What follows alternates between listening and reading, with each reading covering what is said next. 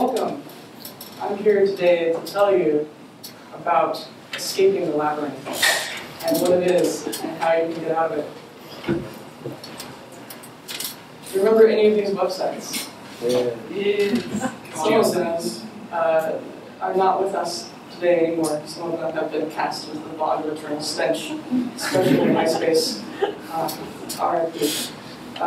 But the difference between how a site dies when it gets cast into the bog of eternal stench is whether you can get your data back out or not again. With AOL Hometown, it was a 2-week time period before anybody knew that all the data would be removed.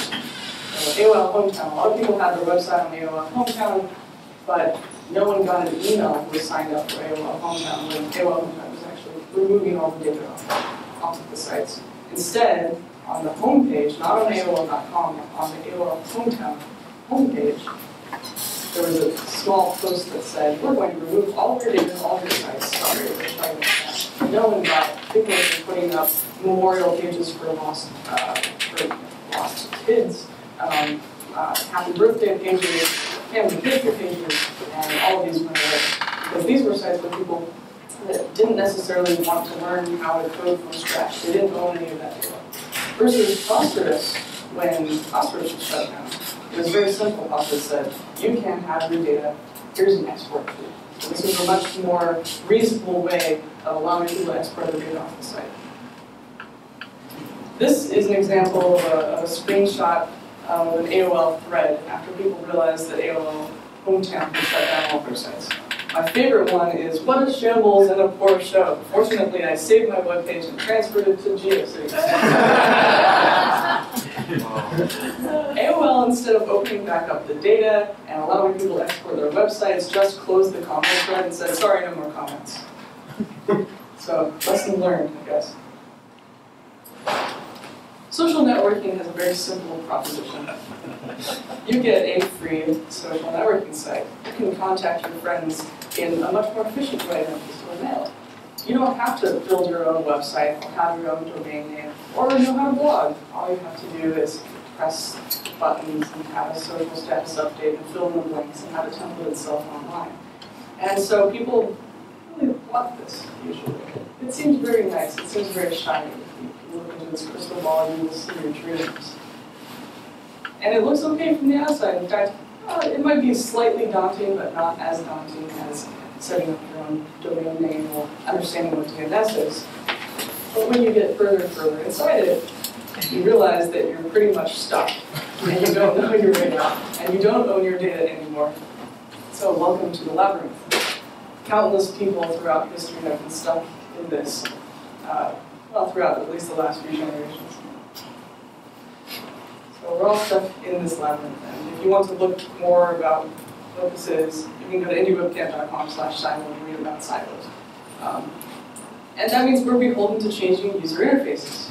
The idea of having somebody else own your website, own your user interface means that you can have whatever you want on Twitter or Facebook, and you have this great user interface that you really enjoy, but then somebody who you don't know can go around and just change the interface on you, and then you don't know how to get there. Or loss of access to data. Randomly, your profile could be considered a violation of the terms of service, and so it could be taken down. You don't have access to data at all anymore. Or surveillance. Because everything's on the same servers, it's very easy to query and easy to sell this data. The first form of surveillance is simply, let's have your data so that we can serve you better ads. The second form of surveillance is, the NSA thinks because you said something that matched this keyword in our system, and if you want to see how far that can go, just watch the movie Brazil. And so you should be on this list. My friend Ralph Wilson said, we talk about our lives in these kind of virtual condos, and anytime somebody can go in and do what they want with them because we don't own them. I think of a digital space for your stuff online to be a kind of house. Your house you put physical items into, and online you put all these digital items into this place. It's pretty much the same thing. But if somebody goes in, can you imagine in your physical house, somebody saying, hey, we're going to do updates to your house. In fact, we're going to move all these cabinets in other places, and we're going to move the door, and we're going to shorten the length of the lawn, and then we're going to decorate it differently. And if they're really nice, they'll let you see a preview of what your house might look like for 2 weeks before they switch your entire house over to that. That's what I feel like when I get a preview of what it's going to be when somebody's changing the website. The issue is often when a website is redesigned, not all of the website is redesigned. There are a lot of different edge cases that aren't completely filled out, and so you find yourself trying to open your cupboard and get the glasses that you thought you had, but you can't get them anymore because they don't exist, and the cupboard door doesn't exist anymore because it got moved. And when you ask somebody about it in support, that support ticket doesn't really go anywhere, and you have this complete uncertainty. So your identity in the labyrinth, it's kind of like a Maslow's hierarchy. Throughout time, we've had certain physiological needs and safety needs fulfilled by ourselves. You would go through a cave, and you would make a cave your own, and eventually you might plant crops. And eventually you'd have your own tribe, and you would build your own tribe of people. And then you might get self-actualization through that. But now we rent a house, we go to the supermarket, it's kind of a subscription model for our food, and we don't grow our own food anymore. And now we have our own templated self on Facebook. So all the way up Maslow's hierarchy, our self-actualization is provided by a third-party service. So something happened in 2003 that changed a lot of this. So the question is, what actually happened in 2003? Well, if we go back to 1997 to 2002, we had a lot of people running blogs. People were known for their domain name. People were known for running their own blog. And actually at early South by Southwest multimedia instead of interactive, you could go and everybody had these name badges that said, here's my domain name. So you could know who somebody was. People were learning how to program and doing web development through running their own blogs and sites. And the blogs and sites didn't even look that good. In fact, they looked very bad. And that was okay. Everyone could make a bad-looking website. Compared to today, where if you want to make a website, you've got like 3 different browsers to test for it, a bunch of different browser versions. You have to be compliant with all these random web standards, and then you have to use a framework, and then you have to make it all shiny, because websites now are not made by individuals as much as they are made by a team of 30 people with venture capitalism. And so that really raises the bar for people to independently make their own website, because they get intimidated. They say, well, why doesn't it look like this? RSS and Atom ruled, so you can subscribe to some of these websites or RSS and Atom feeds. And WordPress 0.6 came out, which was really interesting. The first time you had, it was a kind of buggy framework, but you could install on your own server. This eventually moved to a one-click model where you could just install. There were some plugins, there were some templates, and somebody could participate in WordPress at various different levels. You didn't have to know how to code to be able to install it and blog. But if you wanted to change something, you could make your own theme or your own plugin. So everybody could participate in this level. And then, of course, the URLs. This is from 2003 South by Southwest with the guy who founded WordPress. So what happened in 2003 was this thing, the RSS and Atom wars, where a lot of really smart people decided not to keep moving the web forward. They decided that they would argue about which format was better, RSS or Atom. And they fought and fought and fought, using mostly mailing lists and sometimes in person. And the fight kind of still goes on today if you mention microformats to day one. But it's a difficult thing because all of these really smart people got distracted by semantics, by this kind of war. And in reality, nobody needs to know even what RSS and Atom is. It doesn't matter. It's just a thing, right? But during this time, the rise of social networks happened because a lot of people ended up saying, well, I'm just going to join a service or work for a company like Friendster or Facebook or MySpace or Twitter instead of continuing to participate in this war. And what these websites had done that was different from the personal website movement was they put RSS embedded into the social profile. So you could go on Facebook and be automatically subscribed to all your friends' updates and details without having to have a RSS reader over here. It merged them together, and it was one-click sign-up. You didn't have to run your own server. And so these allowed this group of websites to expand and allow everybody to use them. But it also atrophied people's ability to own their own data, and control their own site, and run their own domain. So this was what happened, this was this big thing, and that wasn't what was supposed to happen. We kind of saw the developments of what this would look like, what a single UI subscription model would look like on the independent web, on people's personal websites, with things like pingback. And the idea with pingback was originally a very nice idea, a way to let somebody know that you'd linked to their site. However, this didn't work out so well because this was machine generated. So you can see, if you've ever run a WordPress site, that there are lots and lots of pingback and trackback spam that you get stuck into your site because it didn't end up being very useful at all. It's just a ... excerpt URL date ...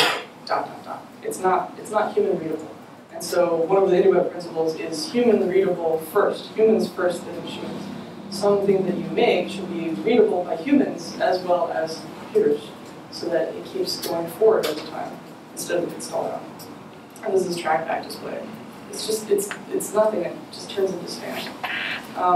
And so personal sites started declining for all these different reasons, right? Started by the RSS and Atom wars, people were just going to social networks for blogging, and then blogging ended up taking a long time. RSS and Atom started to fade away, people still use it, but with Google Reader, that was really the nail in the coffin of that being shut down. So blogs. People do blog today. A lot of people find it really annoying. WordPress is dominant. I think it's the sixth of the web.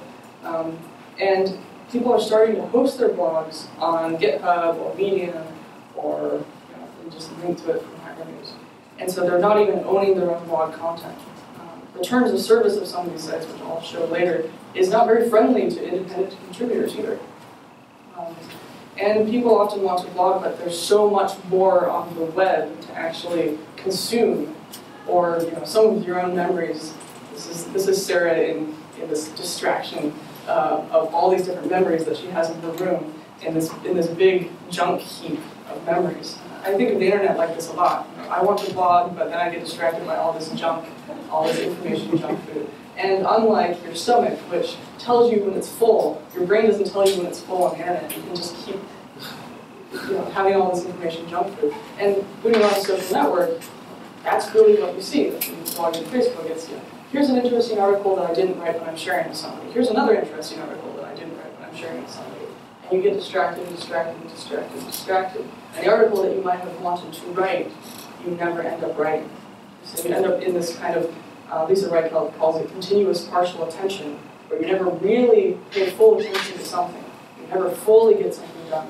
You never have this unfragmentation. So to counter this, I started making my own personal private WordPress website that I could log into, and so my entire version of the internet would be only the content that I created. This felt really, really good. So the other issue is that you kind of have these terms of service that don't really help people out at all. So Medium used to have the right to use username and content for any purpose, even if they got acquired in the future. I went to Medium headquarters and I told them that, and they said, well, we removed that. I said, great. But Wikia, the communities don't really own their content, and they can't really transfer it off the site. And I don't know if this has changed by now, but I know that somebody left the company, left working at the company after seeing all these different groups that had added all their content to basically an ad-sponsored Wikipedia, and then couldn't get their content off, and then wanted to move their community elsewhere. So we're not even talking about individuals at this point, but communities of 1,000 people who have created their own voluntary content, haven't gotten paid for it, it's been monetized with advertising, and then they can't take it off the site. So let's go back to 2003. So what should have happened in 2003? Personal blogs would have moved forward, and they would have looked a lot more like you log into your site, you see status updates from people that you're following out there in the open web, and you get notifications if somebody liked your content. Oops. So we need a way to pick up from where this left off, to own our own data, and to own it first and post it to other websites. And we just need to be implementing things, and not worry about what it looks like. So here's an example of Blaine Cook and Ralph. They stayed up all night, and they said, we're going to do this thing where you use Jaiku, and you use Twitter. But we shouldn't have to rely on using these services, and we shouldn't have to, like, you know, if you sign up for one thing and this guy signs up for another thing, you shouldn't have to care what somebody signs up for. You should be able to communicate across all these different silos. The other analogy is that, could you imagine if I signed up for an email account through Hotmail and somebody else had signed up through an email account on Gmail, and we couldn't email each other because we both signed up on a different email account? Email interoperates. Email doesn't care what provider you sign up for. It allows you to communicate no matter what it is, on Hotmail or Gmail or whatever account you use, or your own personal email account. It should be the same with social network silos. If I say something on Facebook and I send it out to a bunch of different social networks, I should be able to get responses back from people that are subscribed to me, regardless of what network they're on. And this would have been what would have happened with personal websites if this had gone forward. You would have been able to say something on your website, post it out to other social networks, get the responses from those social networks, have them posted back to your site, and not only own the data first, but also all the comments and have those be attached, instead of having to search on Twitter for some historical comment history that you had. So that if Twitter goes away or Facebook goes away, you still have all of that content, you still have all of those reactions. So that's what these guys implemented. They said, they implemented part of that. They said, I'm going to send you a message from Twitter, and then that guy would get it on Gaiku, and that guy would send a message back from Gaiku, and then the other guy would respond, or get the response on Twitter. So, interoperation, which was super advanced at the time. A bunch of people got together, frustrated about these ideas, and they said, we're going to make this thing called the Federated Social Web Summit, and it was in Portland, Oregon. All these interesting people showed up, the guys from Diaspora showed up, we had people from, we had Chris Messina, the guy who made the hashtag, we had all these interesting people, but people were extremely serious.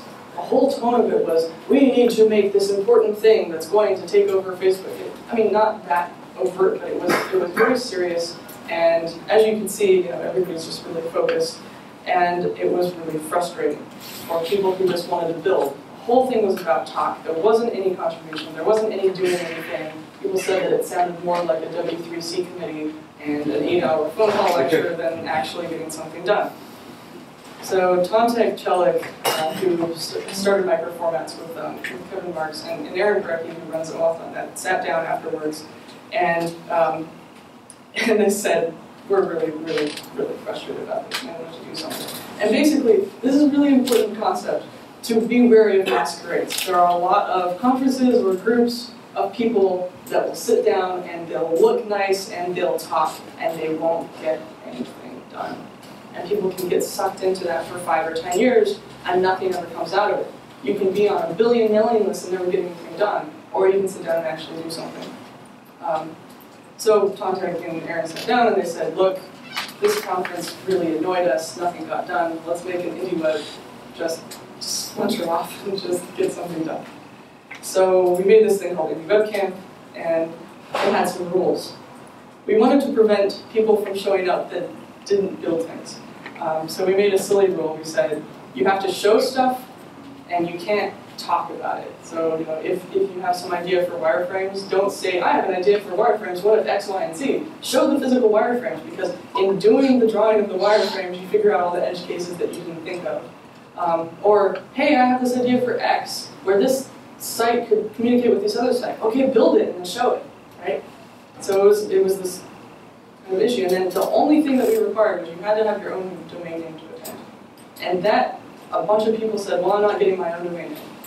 And so we said, okay. And that was it. And it was kind of brutal in a way, but on the other hand, it filtered out a bunch of people who would have just redone Federated Social Web Summit. And the other issue was that we didn't want to have any mailing lists. How do we structure this group so that it works, so that people actually communicate with each other and they don't get lost in this maze of randomness? So we decided no mailing lists, and instead we used IRC. And you know, when you send an email to somebody and it's 11 p.m. and maybe you're slightly annoyed, maybe it's not time-based, send an email to people before. You sit there and you say, okay, well, I really need to respond to this thing, and then you try to respond to it, and then you get tired, and then maybe you're cranky, and anyway, and then somebody else responds to it, and then you take that personally, and then, you know, this is how the RSS and admin wars really happen. You know? People sending emails to each other. This is an example from one of those email systems. here's the issue. Giant negative headline, tons and tons of negative stuff. This is pointless, right? Giant header content, and finally, at the very bottom, you get a message, right? And you see one of these every time you get a message from this mail group. Like, hey, probably should not have been taking a drink when I read this last sentence, because he took offense to something somebody said. You do know that we're talking about the syndication community. What does this even mean? Does it even matter? Mailing lists, like, sometimes if you have good community managers, they can work really well. So we switch over to IRC.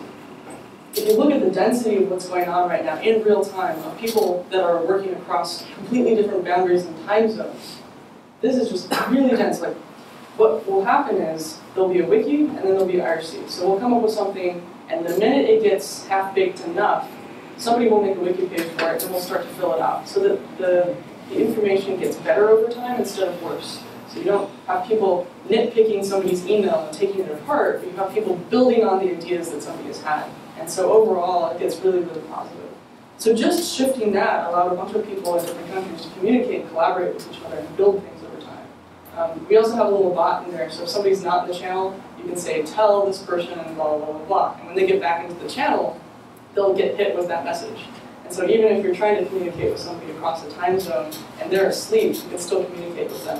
It's not real time, but it feels better than sending emails and then having to check emails. So how can you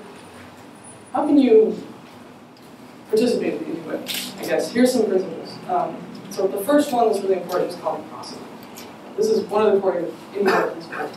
You post on your own website and you syndicate it elsewhere. So you post where you own it first on your own domain. And then you use your domain to send a message out to the website that you want to send it to. You can choose that at the point of publishing.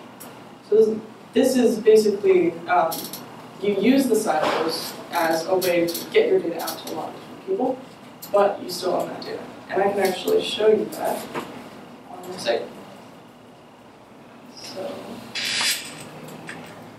Okay, so here's my site, and this is running Peak P3K, which is something that Aaron built. There's a bunch of different people in the IndieWeb community that have made their own frameworks to do this. So what I do here is I go down to the bottom of the page, and what I would normally do is I log in with my domain name. So I'm going to log in with my own domain, using IndieAuth. And then I can use any of these providers to verify my identity. So I'll just GitHub.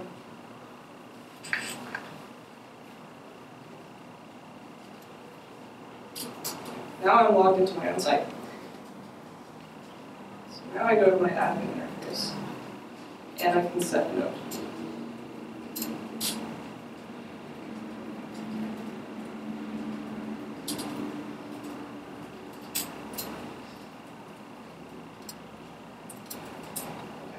So type this in here, there's a tweet preview, and this will just post to my site, but I can also optionally syndicate it out to Twitter or Facebook or GitHub or Indie News if I want.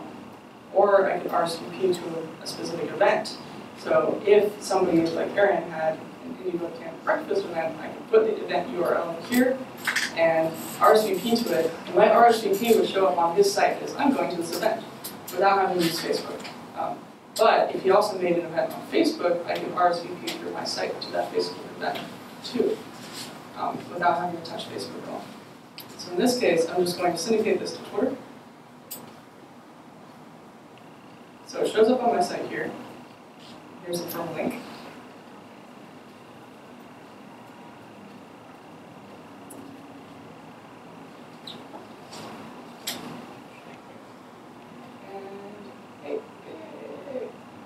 And it should show up here in a moment.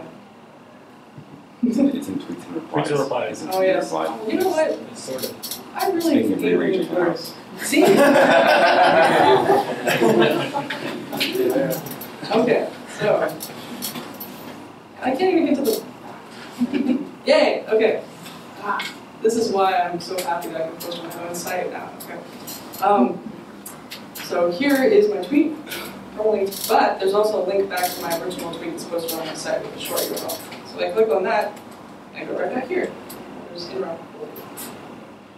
So that's that. Now, if somebody replies to this tweet on Twitter, that reply will also show up on my site from Twitter. And if I syndicate it out to Facebook and Twitter, anytime somebody likes or comments on that on Twitter or Facebook, it will also show up on my site as well. This is tremendously freeing because you can get all of that data back on your site. Let me see if I can try and find. I just replied to you. Hey, cool. So there's a little cron job running that we can probably. There's a noise with bridging. Yeah, it's a bridging delay. So this is using a thing called bridging, which you can sign up for. And bridging it allows you to, it's basically the thing in the back end that monitors people responding to you and then posts it back to your site. I think it's on like a 5-minute delay.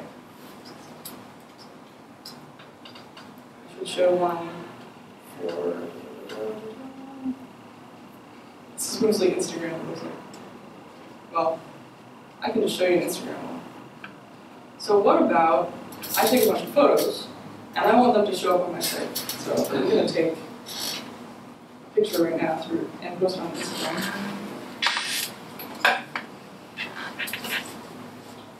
Sure. Okay, not, see, badge check, ask first, can I take a picture? Okay. And then no. So, perfect. Okay. Everyone say IndieWeb. IndieWeb. Oops. Wait, what was it? Okay. Wait. Wait. You said try everyone to say. Okay. So, I'm just going to post this here. I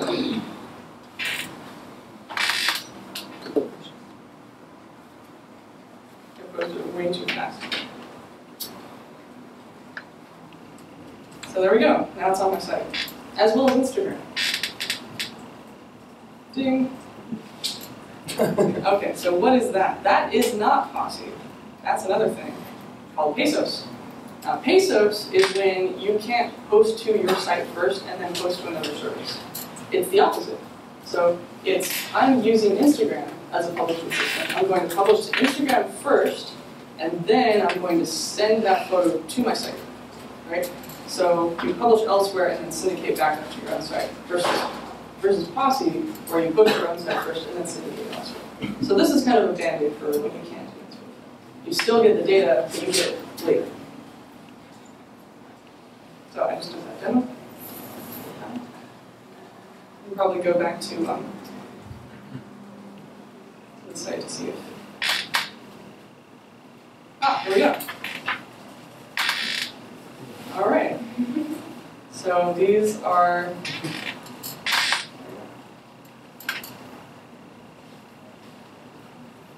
See how it matches. Hey, there we go. So this will continue on forever. How did it know my domain? Let's see. Twitter bio. Like in your site, Yeah, my through- reply? Yeah, through your bio on Twitter. Okay. If I click here, Okay. yeah, there you go. And it grabs your face from Twitter. Your face is now being grabbed from the site. Oh, here we go. And then he posted a comment from his site. And then this is a comment. Gonna promote. So this is what Ben's site looks like. So he has his own publishing interface called GNOME, which we can actually use right now. Ta-da! And that's what he's working on. But he was able to just reply to my post right through his website, and then it would show up on my website too. So if I reply to him, So is he doing something akin to a Twitter follow on his site? Follow you? he has set up a way to respond to any URL on the web, and that kind of excerpt will show up, get copied to his site as well as the comment. So right now I'm actually replying to his comment on his site. This is the URL. I have this little shortcut here. And then the text, hey, thanks for the reply. guess I'm wondering how he knew you tweeted. Was that on his site too, or was that? He knew that I tweeted because everybody's in the IRC channel IndieWeb camp, and anytime somebody mentions the IndieWeb hashtag, it goes in the IRC channel. So I went to the IRC channel, got my tweet, and said, ooh, I have to reply to it, because whenever you see a live tweet go out and you're doing a demo, then people will reply to it from their own sites. So that's So I replied, I said, hey, thanks for the reply. And then I reply should show up on this site. There we go. So this is an example where we did site-to-site reply without a social network, but it worked just like a social network. And we didn't need any intermediary at all.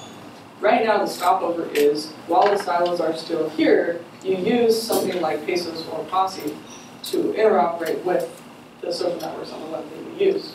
But eventually, if all the social networks go away at some point, you should be able to use the web without having to use the social networks. So, so you said the hashtag went into IRC, was that via Twitter or via your like RSS or something alike on your site? It's via a bot that goes out and scrapes the web and for any web mentions. So from his website, can he subscribe to your updates? So that's a thing. Right now, we're trying to work on following, and that's a good question because right now you can't really do that very much. But there's this thing we're doing this weekend called IndieWeb Camp on Saturday and Sunday, where one of the sessions will probably be implementing that. We have made a hacked RSS reader that you can subscribe to people's indie websites in. I don't have it on this machine. But yeah, the idea is that you should be able to, at some point, follow from your own website. So that's like one of the next steps. It's slightly more advanced than what we've made right now, so we'll probably do a session on that this weekend. And there are a lot of people who ask that. They say, I want to follow all these people.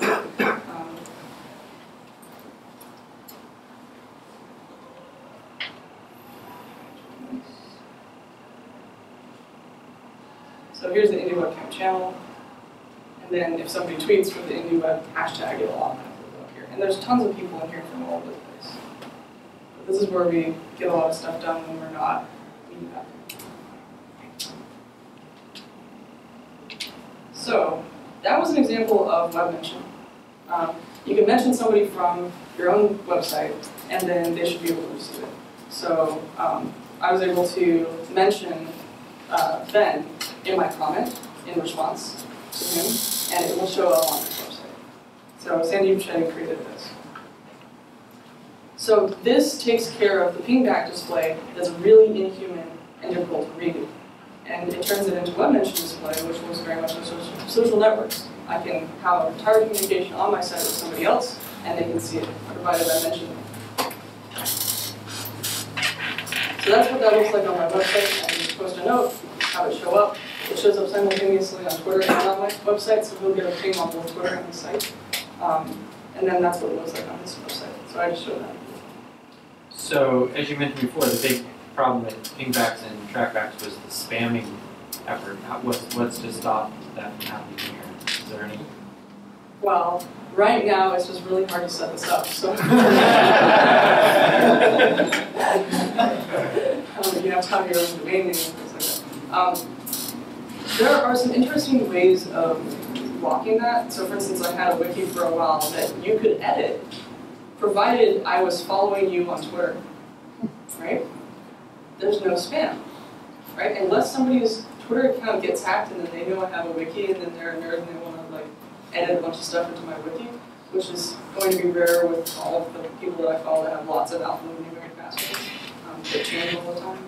But that's the kind of thing of, hey, let's set up different authentication and different spam systems where it's a social basis, right? Somebody can only do something if I'm following them, only if we have a certain friendship level. I was just wondering if you had anything like that implemented now. We don't have anything like that implemented now, except for that wiki that I have. So that's another thing that we will be discussing. What we're doing right now is just trying to get something in place and build it and have the community work on it. And then when we get to those points, each of those pain points, then we solve those problems as we go. We have it in mind, but we don't want to prematurely scale up some anti-spam thing when there aren't hundreds of thousands of people in the community yet. But it's on our minds, and we're trying to think of more clever ways of doing it than like the WordPress way, where you just get tons and tons of spam. But a really, really important good question. This is an example of an IndieWeb event RSVP. So we have an IndieWeb camp breakfast. We're going to have one on Thursday at, oh geez, Thursday's tomorrow. We're going to have one tomorrow morning at Tilt at 7:30 in the morning. And so we'll have actually some events posted to our various sites before we tweet them out. And if you have this set up on your site, you can actually RSVP to those and they'll show up on the site. We've been able to make Facebook entries and RSVP to the Facebook event through your own site and vice versa. So that's been really freeing so that you get a copy of that on your site as well. So why do we need an IndieWeb? I've tried to explain some of the things before, but I think mostly there are a number of reasons why people, it's not really joining an IndieWeb, it's just using these principles on your own website however way you want to.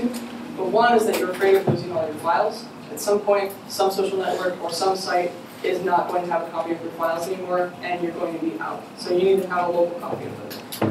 If you have your entire business on a social network, and suddenly the social network says you're a violation of the terms of service, and we're going to shut you down. Let's say you had a giant Etsy site, for instance, and you were making your entire living off of that, and then it got shut down. If you don't also have it running on your site, and you don't have that inventory, you're out, right? A lot of people make their money off of their social profiles at this point. It's really important to have a backup copy. If a company gets acquired and your data is taken away, or you're locked out of it, Silo's simply profiting off of all of your data. You don't like the issues of surveillance and privacy, and you want to run your own website. That's another reason. And for me, it's the ability to create again. I had been stuck on this web that I was consuming versus creating, and I was just giving all of my data to somebody else, and I wasn't building infrastructure that I could play with. There was no playground, there was no sandbox, I couldn't learn anything. My ability to develop had just stuttered. And so going through that atrophy and like, okay, I'm going to register a domain, and then I have to do SSL off, and then I'm going to install some WordPress things, some crazy plugins, and oh, that only took like 3 days. Okay, that's not bad. Now I own that. Like, I can sleep well at night knowing that I own my own data, it's private, and I can post all the stuff that I wouldn't normally post on the web because I control it. I control that user interface. I don't like it, I can change it. It's tremendously freeing, and it's very nuanced. It's something that we don't have as much on the web anymore. Basically, so I do it for freedom, mostly. To decide what content you want to publish and who sees it. Better user experience, it's not going to just change on you. And you can host this content on your site forever, as long as you want. And have that data over generations and generations of the web, which can happen every 1 or 2 years. So hopefully, as Jareth, I don't advocate getting out of the labyrinth. But if you get out of the labyrinth, you can have a home for your data. And also, all these social networks, you have to sign in order to see all these links a lot of the time, especially on Facebook. All of these, there's no permalinks for a lot of stuff that's indexable. So having posts on the open web gives the web back its interconnectivity and richness that just isn't there anymore.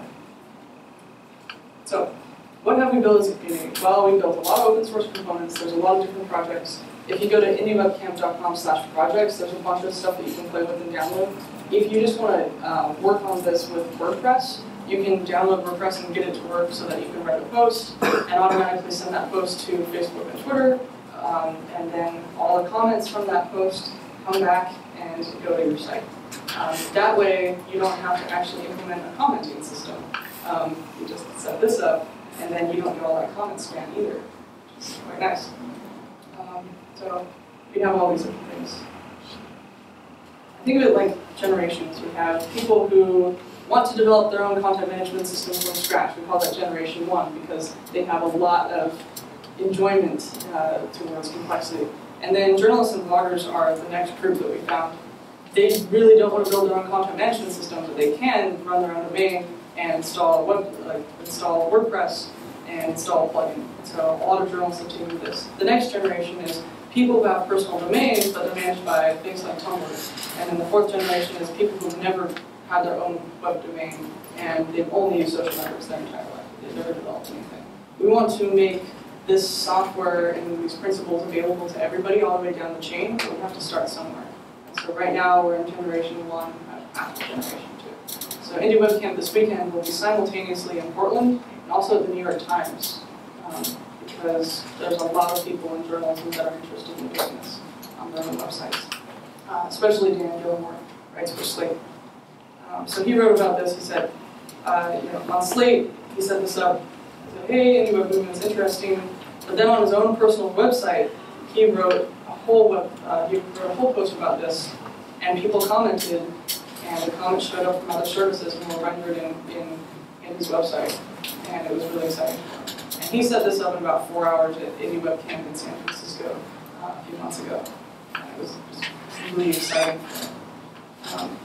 So that's really how you can get out of the labyrinth. You can own your data, own your identity. First, if you don't have one, you should probably get a domain name at some point. If you want to learn more, you can follow us on IndieWeb Camp or on Twitter, on IRC, and just ask questions. A ton of people on the channel almost any hour of the night, and they're really friendly. And come to IndieWeb Camp this weekend if you'd like. You need your own domain name to attend, and you need to have IndieAuth. It's really simple to do. You just follow the site instructions. Basically, you have a, well, I won't go through that right now. So what if we don't do this? I don't even want to go into that, but we'll all be stuck in the labyrinth forever. We will not own our data. We will not own our identity. We will have uncertainty of user experience. And we will never learn how to make our own things. And if that's okay with you, that's okay with you, but you are beholden to the unpredictability of this ever-shifting labyrinthian place that is social networks that aren't owned by you. So be careful, and know, at the very least, after this time, that you are in a labyrinth when you use social networks. And finally, tell the silos that you have no power over them. So, time is up. Thank you very much.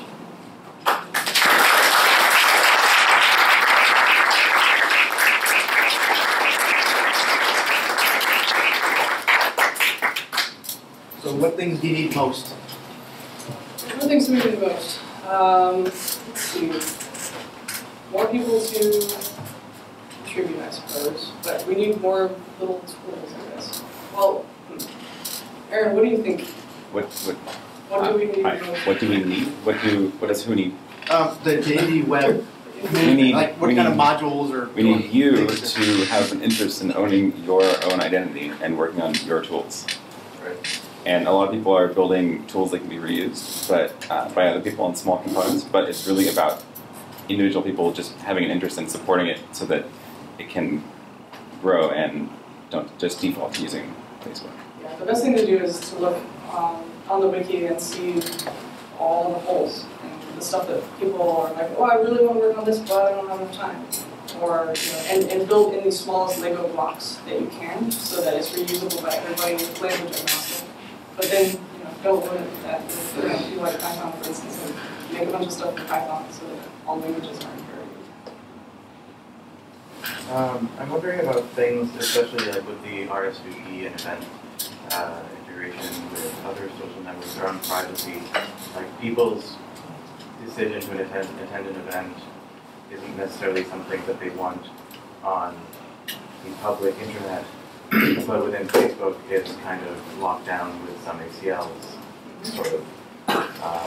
So is that being taken into account by the RSVP thing? Is that something you're worrying about? Is that... That's with private posts in general. It's kind of a problem with any sort of private post, not just RSVPs. But there's been some people experimenting with that, where yeah, you have to sign into somebody's site to see extra content like an RSVP or a post, private message. It tends to be something that isn't a high priority for a lot of people right now, because there's so many other issues to work out with just the public side at the moment.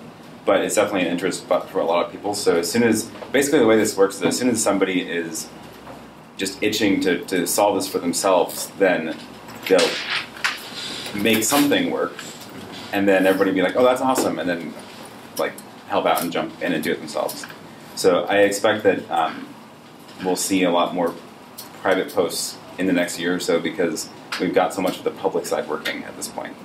Yeah, matching up the privacy is really important so that your privacy settings on Facebook are matched with how it works on the web. One more question? So, are there IndieWeb principles that kind of larger providers can use? So, say you're running like a platform or something. Like, what can you do to actually, either, obviously providing access to data, but are there things where those larger companies can do into making this easier? Yeah. There's a URL for that. There's a URL for that. I think it's indiewebcamp.com/friendly. Oh yeah. /friendly. We were talking about this at Medium, so I gave a talk at Medium headquarters, and some of the people there were like, "Oh, wow, we should probably implement some of these things, right? So that you can, for instance, own your data afterwards, or get responses from different systems." Actually, it would be really valuable for a company like Medium to allow you to post from Medium to all of these different websites and have all that content come back to you. There's actually a lot more opportunity for these websites to work together. So /friendly, there's a bunch of little things out there that would be really useful that can't go into right now, but I'm sure. Next time. All right, everybody, thank you, and please give Amber Case an applause.